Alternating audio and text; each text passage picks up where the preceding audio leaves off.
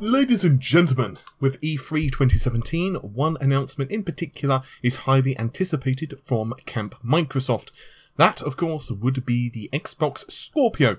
We've heard many details of it for the past year or so, and we do have a pretty good inkling of what the final specifications will be. But my name's Paul, and in this Gaming Telecom video we have one announcement prior to E3 2017, and that is that Microsoft have managed to free up yet another 1 GB of memory for the Scorpio.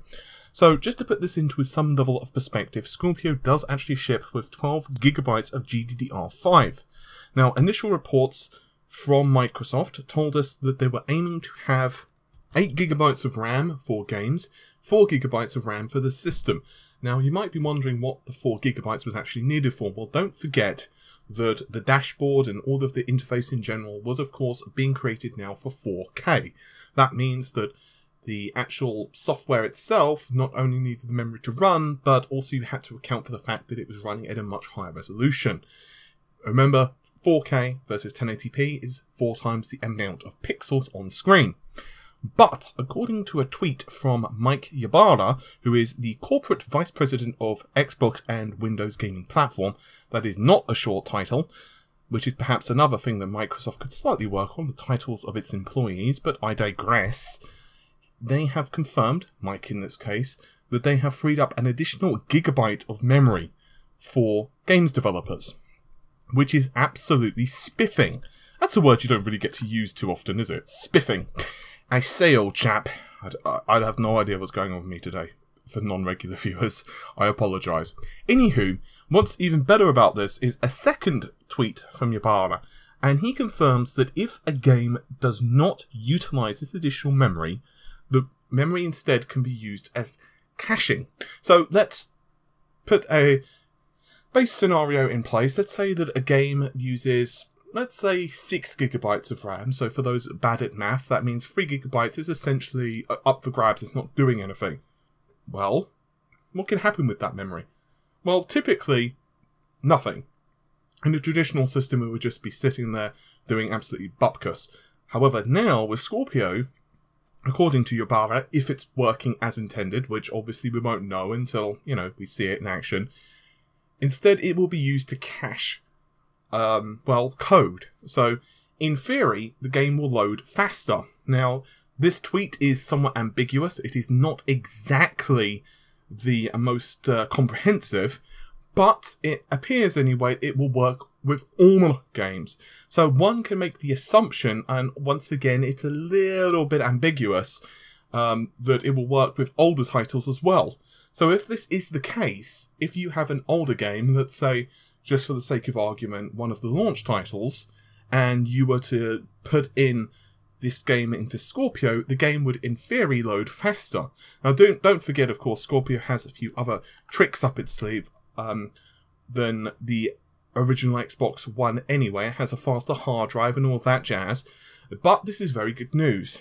Now, in terms of Project Scorpio, it is definitely more powerful than the PlayStation 4 Pro. I know that might upset people, but hey, those are the breaks. That is what it is.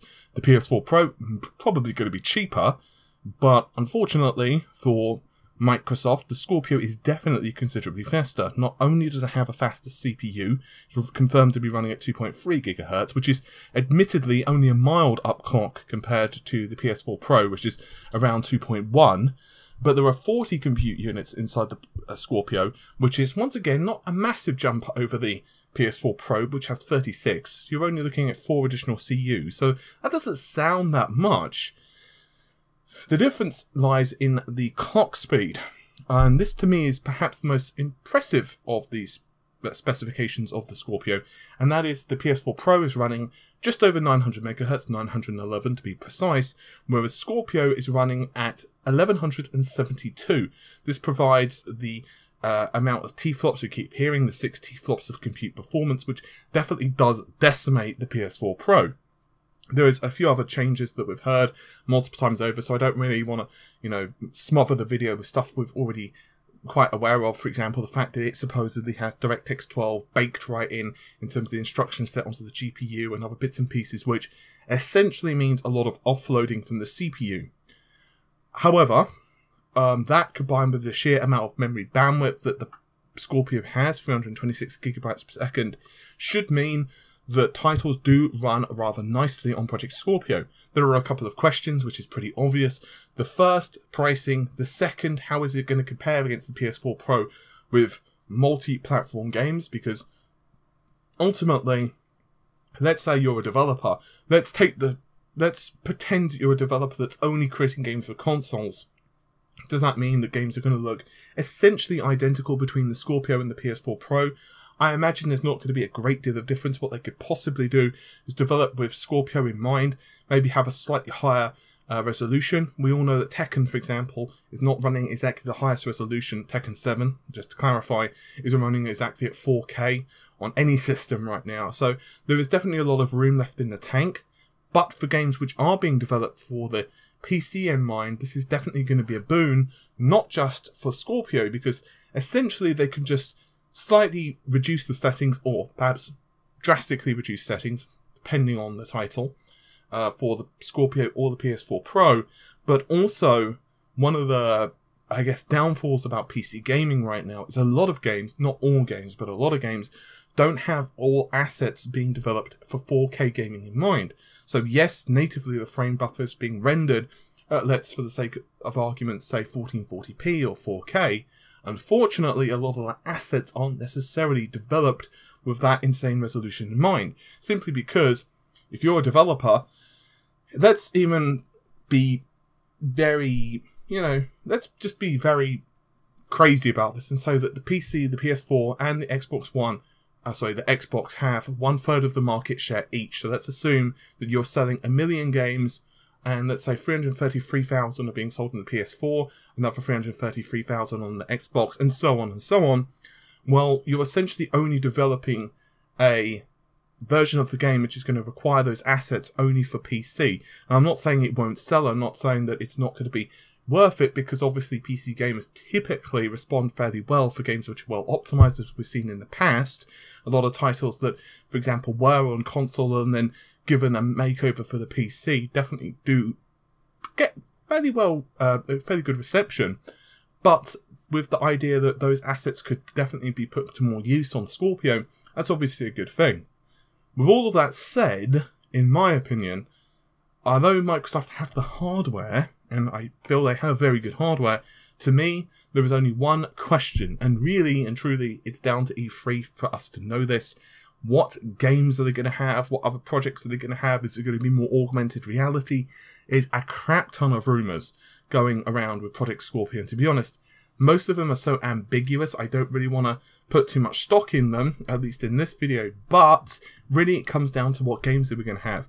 And yes, I'm sure we're going to probably hear, if not at E3, probably sooner or later, we're going to hear rumours about like another Halo, or perhaps another, and obviously we're going to have like Forzas and all of this stuff that pretty much right now are synonymous with the with the Xbox. But one area I feel the PlayStation has definitely won in, and that is games which aren't that necessarily new, well established. Yes, of course you have, the new Last of Us. Yes, of course you've got God of War. Yes, of course you've got Gran Turismo. Yes, of course you've got those games which have been fairly well established on the fairly well established on the platform. You've got those established franchises, but Sony have also invested in new property.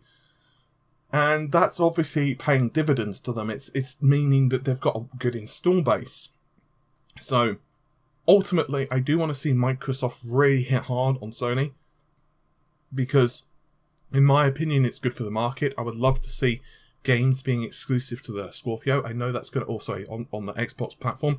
I know it's going to upset people because exclusives do piss people off. Unfortunately, if all games were available on every platform, let's for the sake of argument say that there was no exclusive for the PlayStation, there was no exclusive for the Xbox, there was no exclusive for the Switch, realistically, any buying guide ever would just tell you to buy a PC, because ultimately you get better performance on a PC. Or, to put it another way, if you're an Xbox owner, or you're not yet invested in this generation of consoles, you're of course just going to go with the Scorpio, because ultimately it has better hardware, Therefore, if all games were the same across every platform, the Scorpio would just basically win hands down. As it is, the Scorpio is going to have the hardware advantage, the PlayStation is going to have the software advantage, so really all eyes are on Microsoft to tell us, hey, which one of these platforms is going to be, the winner. And finally, I guess this does bring us to what Sony are going to do and counter. And personally, I don't think we're going to be hearing the PlayStation 5 or at the C3.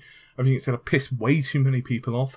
Won't be surprised if we hear rumours about PlayStation 5 maybe the end of the year or maybe next year, with it possibly having a 2019 release date. Don't think we're going to hear about it now with like a release date in like January of 2018. I think that's way too early.